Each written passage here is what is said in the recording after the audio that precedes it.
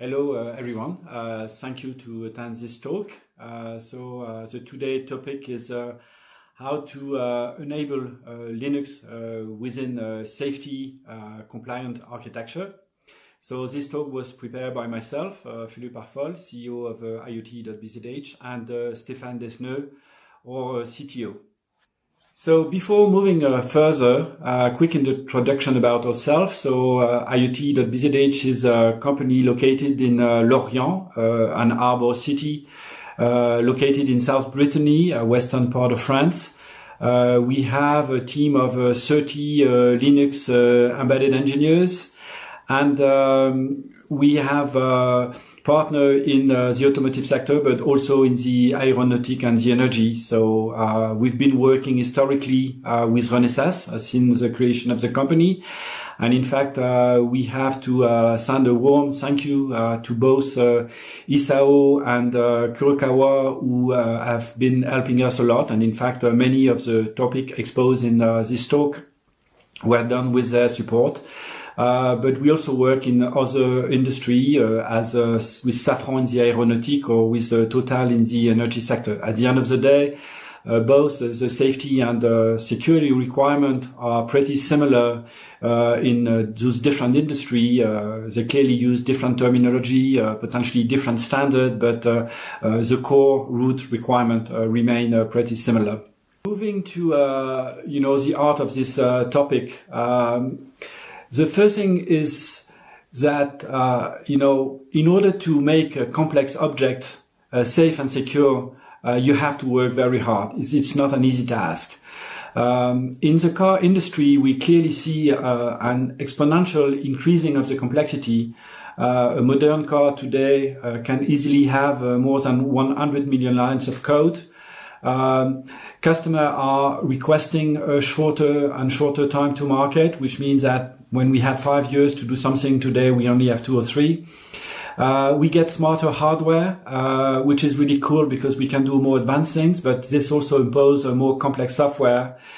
And on top of that, the industry is moving toward a software-defined vehicle that impose central architecture where we share a lot of different services within the same architecture, and this imposes to mix both secure and non-secure services within the same hardware. And last but not least, we have a full connectivity, and we have on the update, we have remote control, and we also have a customer who are demanding new services, which means that we have to implement things on the car even after the car went on the road, which obviously was not possible with a previous version of software in the car. And so this is leading to more and more risk. Obviously, it starts by increasing the surface of attack significantly. We get more complexity in the car, and we have a strong connectivity with the outside world. On the other hand, we also have cyber criminalities that are getting smarter and smarter. And a car remains a very expensive piece of equipment, so it's important to protect it with the right level in order not to be attacked, on the first day you go on the road. We have more and more advanced connectivity, as I said before. So not only we connected with the cloud and the cloud controlled by the EOM, but potentially we also talk with other, services like maybe your house or, some multimedia services, some weather forecasts and so on. And we get a quicker obsolescence of product. So people expect, more reactivity to the market, and they've been trained with their phone where they get new feature every day, and so they expect more or less the same type of behavior on their car.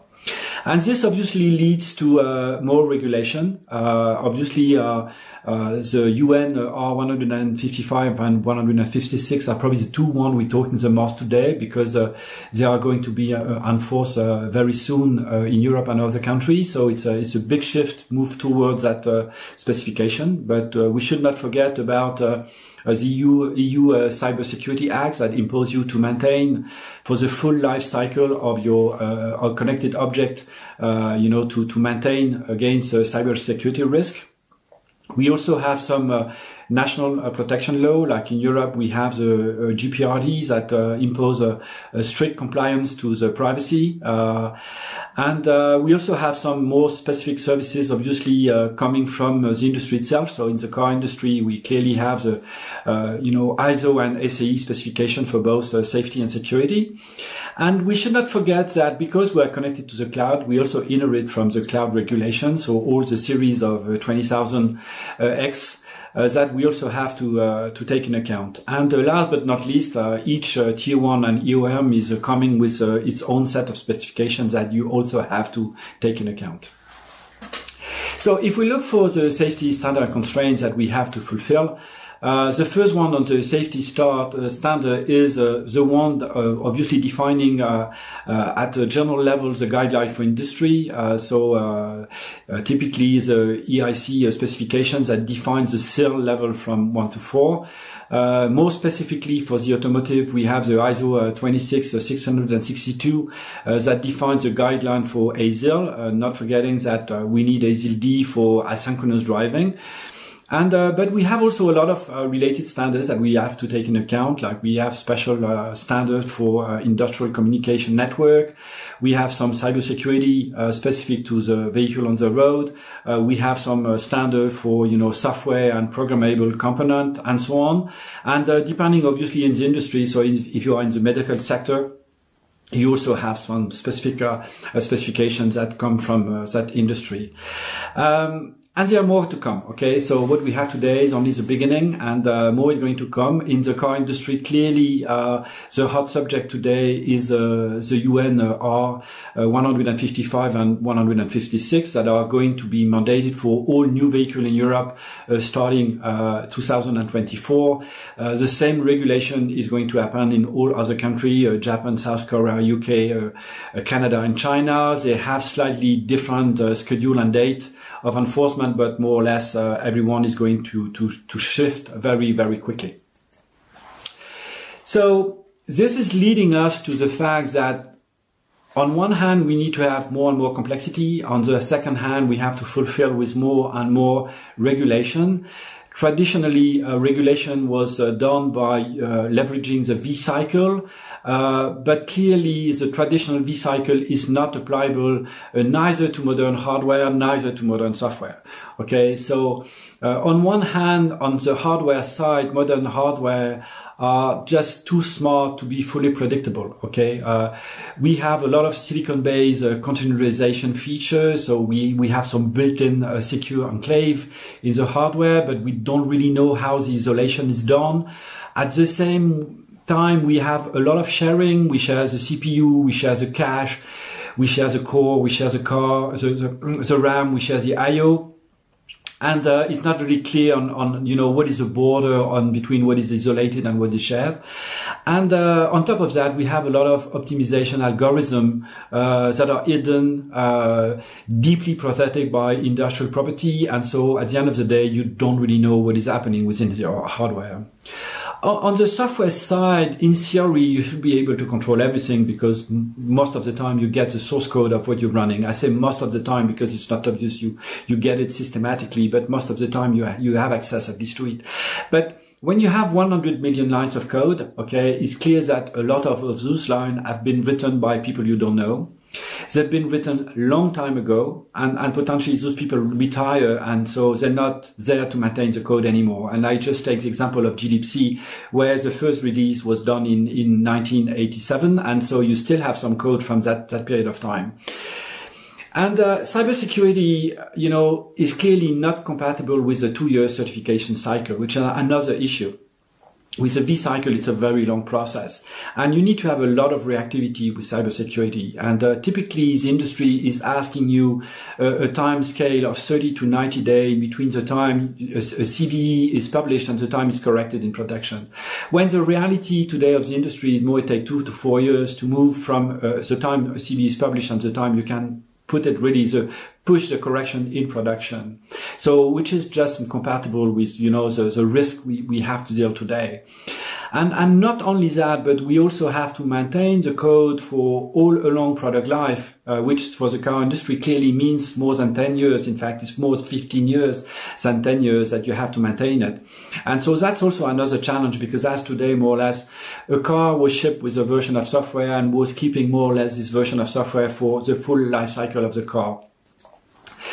So when we look for all this, new complexity coming in, what is the response of open source project? What are going, what people are working on? And the most visible project is clearly IDISA. That is working on the kernel configuration and option required for safety and security. It's a very, very long road to go. There are a lot of people working in, so they're working pretty well, but we do not expect any result, in the next short coming time. Another group that is also working pretty well is CIP. This one is really focusing on critical public infrastructure. It mostly focuses on cybersecurity and really focus on very, very long time kernel maintenance. We're talking about 20 years or more. And as today, safety is not part of their scope, so they mostly focus on cybersecurity. Very differently, we have a project like Zephyr. So Zephyr is not a Linux, it's a real-time operating system. We're going to talk about it later. And Zephyr has done very significant project to move toward the SIL 3 level of certification. They also target ASIL D, whether it's going to be COD is another story, for the core OS only, so not the extension. They've done pretty good work, especially they rewrote a significant part of the code to comply with MIS-RACI and other, documentation requirement for the certification. They claim they could be ready by the end of 2023. We'll see if they're going to be on time or not, but they've done a good progress, and so we're very optimistic that they're going to succeed in a relatively short period of time. We have other projects that have been more dormant for the past years. OSDL is one of them. They focus on safety for and security for industrial Linux, but we've not seen any significant project in the past 4 years. So if we're willing to go to certification, I think it's important to remember that small is really beautiful to certify. Okay, so the bigger your project, the harder it is going to be to certify. And so one way of going to certification is like Elisa is trying to do, which is certifying the full Linux, or at least a small Linux, a reduced set of Linux, but still a full Linux. The other option, it's the option we took in our work with Renesas, is to isolate the safety part into a smaller operating system. And in our case, we selected Zephyr. Because it's both small and recent, and honestly, as I said, in our opinion, it is the most promising open source candidate. There are other candidates. FreeRTOS is one of them, but the code is much older, and we are more skeptical about this capability to go through certification. Now, on the Linux side, we have a lot of legacy code and complexity, and let's be honest, Linux potentially kernel might never be certified. Maybe, Elisa is going to succeed, maybe they're going to fail. And if we look at what Linus Torvalds said, he said that, the Linux kernel he originally envisioned that was, very small and very modular and very efficient is not what is Linux today. And each version of Linux is getting fatter and fatter, which means it's going to be harder and harder to certify. Okay, so either someone is able to do a strong cleanup on the Linux kernel, or it's never going to be certified for safety. Another good candidate for safety is the trust zone part. In the ARM architecture, we have this trust zone, and in this trust zone, we can run the microkernel or real-time operating system that are also potentially small enough to get relatively easy certification. Now, on the trust zone, we have one special issue. The trust zone is sharing the core with Linux, so potentially we may have some conflict between, Linux having some influence on the trust zone itself. So it might be a little harder for certification, but it's still a good candidate, and we've seen some project for ASIL B, especially, where people are running some, loop check in the trust zone. As today at IoT.bzh, we consider that at least for 2022, the safest option remains full hardware isolation. which is running a real-time operating system in a dedicated MCU that is hosted within a modern SoC. Okay, and for the open source operating system, we see Zephyr as really the best candidate with no real competitor as today. In the commercial sector, it's very different. There are a lot of offering. Proven Core, AutoSAR clearly in the automotive industry is from far the most well-known capability to do that. Now, on the cybersecurity space, on the other hand, Linux is clearly leading the space. Okay, and Linux has a thousands of different options to implement security. And we should not forget that we cannot get safety without security. Okay. And potentially you can get security without safety, but the opposite is not true. And so when we look for the option we have inside Linux to implement cybersecurity, we have a lot of tools. The most well-known one clearly is a namespace for container isolation with an unbind system call inside the kernel. On the mandatory access control, we have SE Linux and SMAC for kernel object protection. We have cgroup for resource control. We have seccomp for kernel firewalling. We have the trust zone to bootstrap the initial root of trust. We have the capability to implement encrypted file system. And at least on the recent version of the kernel, we have eBPFs that allow us to implement directly within the kernel some hook for introspection, which is very useful if you want to implement intrusion detection. This being said, all those mechanisms might not be compliant with your hardware embedded constraints. Okay, in the embedded world, we have a limited of hardware capability, so potentially your RAM, your CPU, your battery is very limited, and so some of those features may request too many capability or too many resources to be compliant with your project. You may also increase your boot time in a level that is unacceptable. This is especially true if you start to crypt your file system. And also another element that you have to take into account is, unfortunately, we don't start everything from a green field, but we have a lot of legacy software and hardware we have to take into account. And potentially those new mechanisms might not be compatible with your existing software or hardware. So if you run a Linux kernel version 3.x, probably you're not going to use eBPF. Okay. And the last element is you have to be careful that even if you're able to implement a safe and secure mechanism, potentially if the complexity is too big and if you cannot implement the documentation that proves that your system is safe, you're never going to go through the certification. So you also have to mitigate the complexity that you can document in order to go through the certification. So, as I said, Linux is a very good candidate and clearly the best candidate for cybersecurity. It's clearly not the best candidate for safety. So Linux alone might not be enough for safety reason. Okay. You have also other elements. Okay. For example, if you need to implement hard real time, Linux is clearly not the best candidate. If you have to do very short wake up on data sensors, if you have to certify, as I said before, for safety, but also if you have to run on battery for a very long time. For example, if you have your car getting parked for 6 months, you're not going to run Linux for 6 months on the battery, or your battery is going to die. So you probably want to run a smaller operating system that is going to check whether the battery is too low or whether the car is moving. And in case something abnormal happens, you wake up Linux, and then Linux can exchange data with the cloud or to notify, the event to the cloud. But you don't have the Linux running full time just for the supervision of basic element. There are other elements where Linux is probably not the best candidate, where you want to have some dedicated microcontroller or coprocessor. Video encoding is clearly one, audio processing, neural computing, and so on. So there are many other elements where Linux is not the best candidate to really implement very specific algorithms that have either very real-time constraints or have a strong safety requirement.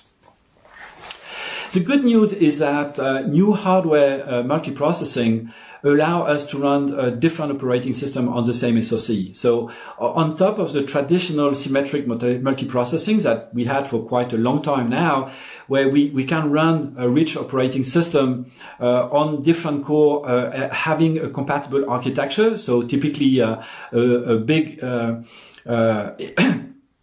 or little Indian on ARM v8, where everyone is running architecture 64-bit on A57 or 53. So Linux sees that as different cores, but it does not see really a difference in between the different cores because they are compatible.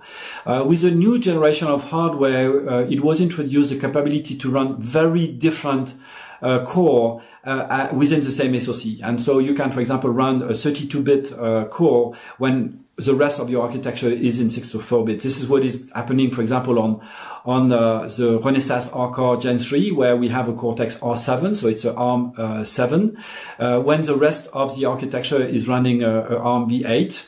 So Linux is running on the ARM v8, and we run Zephyr on the ARM v7. So this allows us to run multiple OS on the same SoC without an hypervisor. So depending on the hardware, you can run either, a real-time operating system and then one Linux, or you may run even two Linux, because you can split even the 64-bit cores. So it gives you a lot of flexibility, and you can do all of that without requiring an hypervisor, which is really cool. So obviously, Renesas is supporting that, but they're not the only one. In fact, most of the modern hardware support one or multiple microcontroller and hardware isolation at the SoC level, whether it is NXP, Xilinx, or ST architecture. So clearly, modern hardware is your friend. So if we deep dive a little more inside, Zephyr and Linux on R-Core, this is the architecture of the Gen 3 R-Core. So we have a ARM v7 R7, which is a dual lockstep processor. So it's really designed for safety. And alongside, we have for Linux 4 A57 and 4 A53. Okay, and so we can run Linux and Zephyr on the same SoC. And so if we look for what we have at the R7, we have really a fully isolated zone. So the Cortex R7 is a 800 real-time processor. It has some dedicated device. So, for example, you can allocate the CAN device or UART device to the R7, and then Linux cannot use it at all. And we use OpenAMP with a hardware mailbox in order to exchange in between the two worlds, the real-time world with Zephyr and the rich OS with Linux. And this model allows you to run the critical service inside the real-time zone, where you really may have hard real-time constraints. You may go through certification because it's a very small operating system, so the amount of documentation you have to produce remain acceptable. You potentially have very low power consumption because you can stop Linux and you can continue to run the R7. And you nevertheless have a smart and standard mechanism to exchange data in between Linux and real-time. As I said before, in many cases, the real-time part is going to do something specific, so either because of real-time constraints or because low battery constraint, and then it's going to send the result to Linux, and Linux is going to compose those data, it's going to send those data to the cloud, or is going to expose the data to the end user. So it's really a collaboration in between the two operating systems, and this architecture is available on many different architecture, okay, ST, NXP, Xilinx, and so on. Even if most of the work we've done today inside IoT.bzh is done for Renesas boards. On the Linux side, we also have a capability to run isolation, okay, and we should not forget that it might not be enough for safety. At least it's clearly not enough for ASIL-D, and not going to be anytime soon enough for ASIL-D. We could argue about ASIL-B because that's a lower requirement for safety, and potentially we could potentially deal Linux on ASIL-B.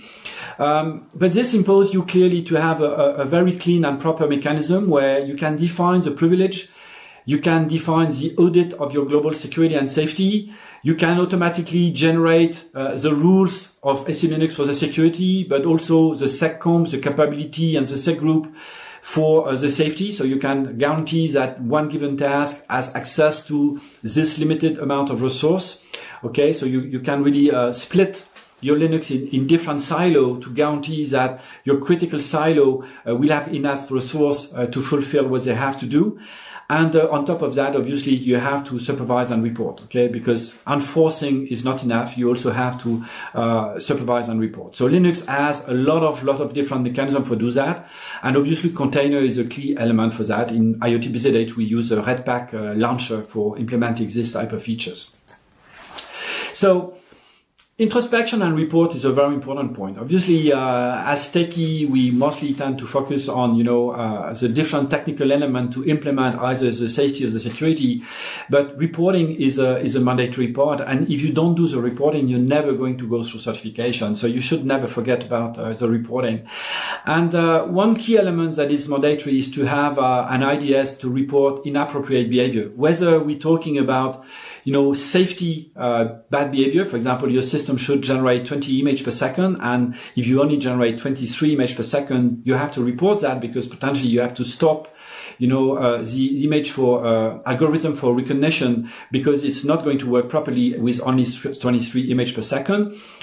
So you have to implement this type of mechanism and to report that. And so the good thing is for kernel system introspection, we have eBPF, at least on recent kernel. We have a lot of standard and generic Linux mechanism for supervision, whether it's supervision of, whether an IP table has been changed, you use too much memory, one thread is getting crazy, and so on. So we have a lot of capability to introspect the system.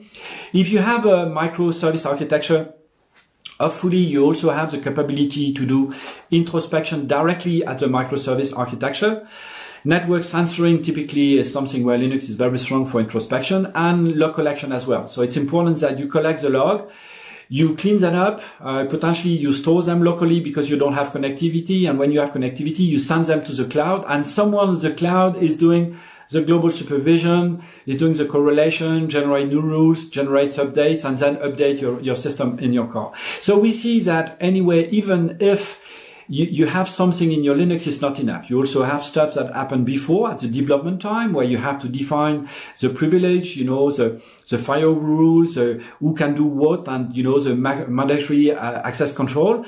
And then at the SOC, global supervision level, you also need to collect the data and you have to look for what is happening and clean your system and update your rules and send the update to your device.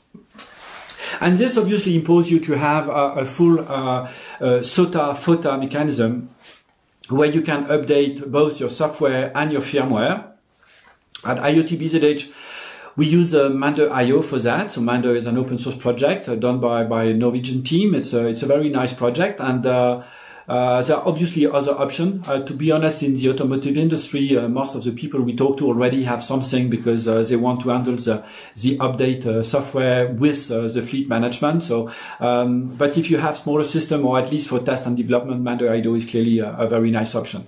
And you want this to be integrated completely within your development chain and your CI/CD in such a way that you produce automatically the update.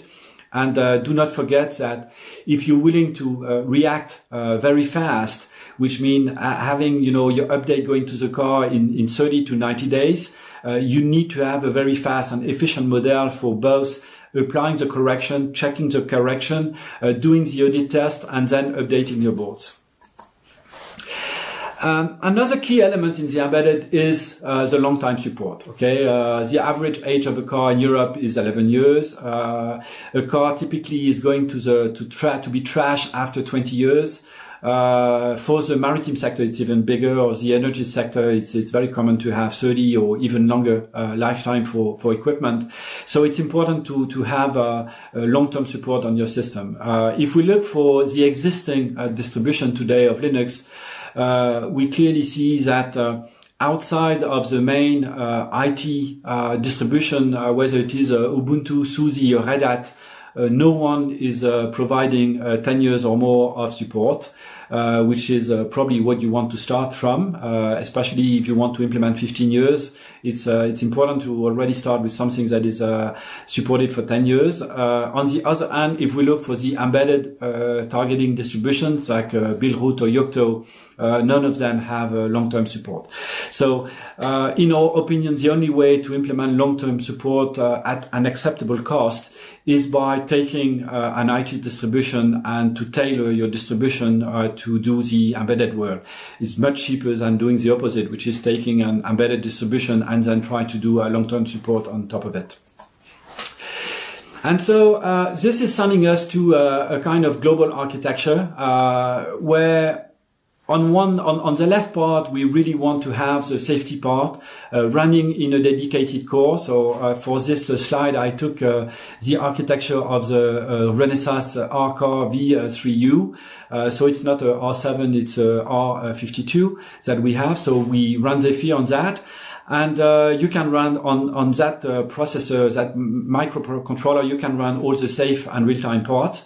While on the standard A56 core, you can run Linux and you can run the different silo to isolate your different service on Linux. So having obviously the core service of Linux running at the global core and then have a strong isolation. With obviously the traditional isolation like the security, the firewalls, the C group and so on, without forgetting the fact that you have to send all the data on the cloud, and on the cloud you need to have a security expert that is doing a global analysis of the full fleet to potentially deduct some small noise attack and update the security rules and then push through the software update on the air or firmware update on the air the different modification directly in the car. So as a conclusion, if we, what can we say? Okay, as today, we don't have a perfect solution, okay, and we don't have an out-of-the-box solution, but we have many options to move toward a safety compliant model with open source Linux architecture. The first thing is we have a very strong model for isolation, and we can implement very lightweight containers.